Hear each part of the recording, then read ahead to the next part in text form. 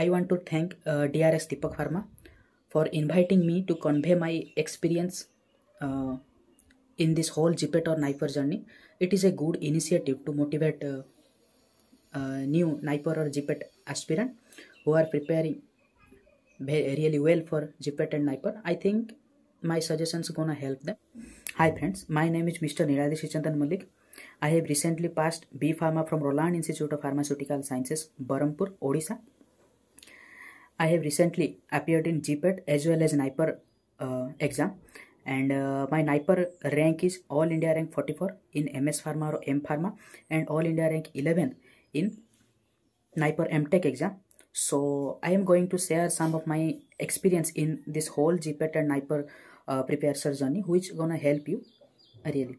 So let's start. So I have started my preparation from 4th sem only, and I have taken 2 years GDC prime course, which really helped me, as well as I also focused in college level teaching, which were provided in my college.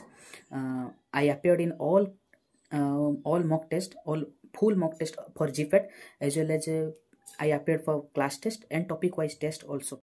Most important stuff for a GPET or Niper aspirant is time management, because classes in daytime. So I had classes from 10 AM to 5 PM. I attended those lectures in colleges. Those were very helpful in clearing my fundamental knowledges. And after that, in evening time, from nearly 7 PM to 9 PM, I used to attend GDC classes. And those classes were also helpful in clearing my fundamental in important subjects like pharmacology, therapeutics, and most important, the medicinal chemistry, organic chemistry part.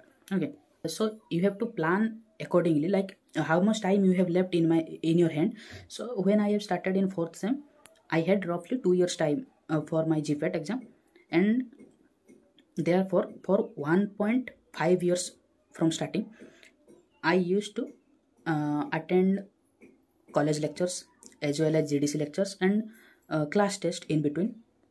But before 7 days prior to the semester exam, I used to focus on semester topics for qualifying with a good mark.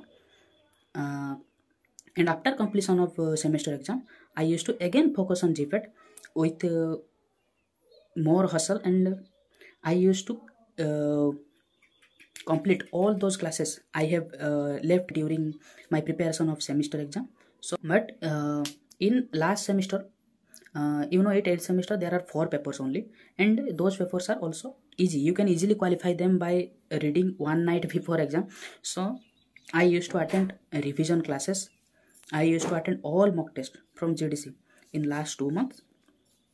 And the main part of it is I was analyzing what were my mistakes in those mock tests, and I used to rectify them in subsequent mock tests. So let's come to the study techniques. So at first, you have to download the syllabus for GPET or Niper exam. The Niper exam syllabus is nearly similar to GPET, but in Niper exam, few extra topics come, like what is current affairs and GK, and all some mathematical problems also. So those are the extra parts which will come, but 150 questions are from pharma part, and all those GK and current affairs will come in non-pharma part, which have 50 questions. So you have to focus on pharma part only. Make a map of syllabus in your brain that those are the topics I have to study. Categorize them into major or minor subject. In major, like therapeutics, chemistry, and ecology and cognoscience. In minor, HAP, biotech. So those have less strength, or might 1 to 2 questions will be asked from those subjects. So categorize them into major and minor. Tally the previous year GPET or GPET and Niper questions, from which part of that chapter this question is coming. So accordingly you have to give weightage for those chapters from which most of the questions are asked. Like let me give an example. Like in inorganic chemistry, limit test is the chapter from which mostly questions are asked in GPET or Niper. And similarly, like in cognoscience part, you have microscopic characters from which questions are asked. Likewise, you have to classify them accordingly and try to finish those parts in which you are good, in which are your favorite parts. Try to finish them, so you will gain a confidence. Student got freaked out when difficult question comes in exam, but don't be scared. Okay, uh, keep your patience and do all of the questions, do all of the questions which you know well. Okay, so you have to follow a 3D strategy, in which we have do, don't and delay. So in new NBEMS pattern, what happens, 25 for 25 questions you got 36 minutes. So in past 10 minutes you have to attend those 10 to 15 questions which are easy.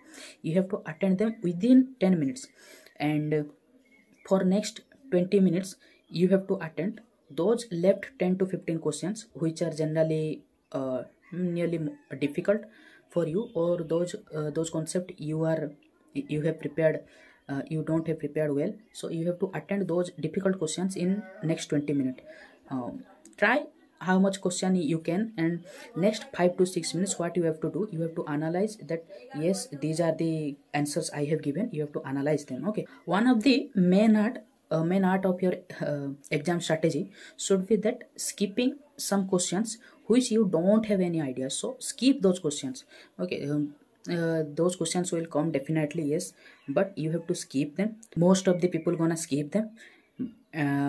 You can easily skip those very difficult question, but never do mistake in easy questions. Okay, so the next part is, after studying, the best way to assess yourself that how much I have studied is to appear in a subject wise test or class test or mock test, etc. So what I used to do, that after studying I used to give either a class test or a mock test like that.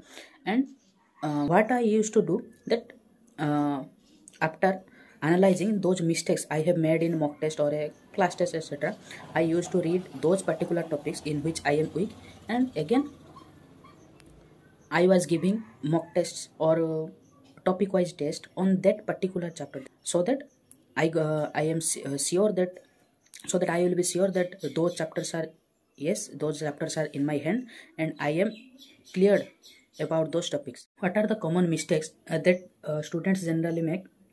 Like when you give mock test, you have to analyze all of your mistakes, but students generally don't analyze in which topic they are performing poor. So you have to analyze all of your mistakes and you have to clarify them on that particular day only. Never leave that I will do this topic later or in near future. So never do that. Clarify that topic on that particular day. Next, you have to follow some standard books, like in your pharmacology it is KD Tripathi, and in ceutics it is Lieberman Lackman. For physical pharmaceutics, CVS Subramaniam is enough, and for cognosy it is CK Kokate's book. And for chemistry, you may, for medicinal chemistry you may follow B Algar Sami, it is a good book. And for organic chemistry you may follow Bhal and Bal. It is enough, it is enough for, so you have to follow those standard books. Okay, what you may do in your semester preparation, you can read those books very well, so that will help in your GPAT journey also. Next mistake generally people do, they leave their GPAT preparation in midway, by getting frustrated, or sometime anger issue are there, that why I am reading so much and the results are coming very bad. So they generally leave their preparation in midway. Please maintain your consistency, don't leave your preparation. Believe yourself that yes I can, yes I can, I am reading very well. Okay, whatever will be the test result doesn't matter, the process matter. Okay, the process, you are continuing and you are doing such a hard work, so believe on yourself that yes I am doing hard work, I will anyhow crack it. So what will be your exam day strategy? In your exam day, be calm. Okay, keep telling your subconscious mind that yes I have prepared very well and I am definitely gonna crack it. Talk less with other peoples. Okay, and be confident. Don't be overconfident, but be confident that yes, I have did hard work and I can easily answer most of the questions. Okay, and so next is what is the role of coaching. So you may do your self study, you may gain some fundamental knowledge about those topics you have read, but you need a mentor or a guide who will guide you that how to apply that concept very well in your exam, and which topics are much more important, which topic carries much more weightage in GPAT or NIPER exam. For that I opted GDC, GPAT discussion center, except that I had a mentor or a guide in my college, Dr. Nihar sir. He was a NIPER pass out and was a senior scientist also. So he taught me those concepts well, and he even mentally supported me in my whole GPAT journey also. So you need a mentor or a guide who will support you in this journey. So for that you can opt a coaching center, whichever you may think that this coaching center is suitable for me, or you can make somebody your mentor or guide who is experienced about GPAT and NIPER. Next, you have to balance your GPAT as well as academic sessions. Don't miss your college classes in the name of GPAT preparation. Okay, because there are certain topics you can easily remember them in your class by only listening to them, and question comes from that topic also. So don't miss your college classes, and you have to follow a ratio rule, like what I used to do, that from starting of a semester to from starting of semester to up to 7 days prior the exam of prior the semester exam, I used to study GPAT topics and semester topics in a 70:30 ratio respectively. So this was my strategy, and during semester exams, before 7 days of semester exam up to the completion of semester exams, I used to completely focus on my semester topics to get a good score in semester exams. Okay, but 8th sem, you know, only 4 papers are there and they are easy even. Okay, so don't leave your exam preparation, your GPAT exam preparation in 8th sem, because it is crucial. The GPAT or NIPER exam will be near, and it is crucial that you revise all those topics in 8th sem, what you have read in your whole year GPAT preparation. In 8th sem there are only 4 papers are there, so they are even easy. You can easily qualify them by studying 1 day before exam. So what I used to do, after completion of a paper in 8th sem, I used to give mock test on GPAT or NIPER. So I did not stop myself from giving mock test of GPAT or NIPER even in semester exam. So I made this clear to my mind that yes, semester exams are only I have to pass them, but GPAT or NIPER I have to qualify them and with a good rank. So my advice for new GPAT or NIPER aspirant, that in last 3 to 4 months of GPAT exam, you have to sacrifice a lot. You have to sacrifice your friends, your family. You have to sacrifice your family function. You have to sacrifice favorite movies and web series. So you have to sacrifice a lot. Be mentally prepared for that, and your sacrifice and dedication will ensure a good rank for you. And in case if you don't qualify GPAT or NIPER, please don't be sad, don't regret. Okay, it is just a mere exam. There are a lot of colleges in which GPAT or NIPER exam, in which non-GPAT students can also appear their college level exam and can pursue postgraduate or M.Pharmacy. So don't regret your decision, like why I have prepared for this exam, I did not qualify. Please don't be sad. Just experience the flow of life, that yes, I have prepared very well. It's okay if GPAT did not if I did not qualify GPAT.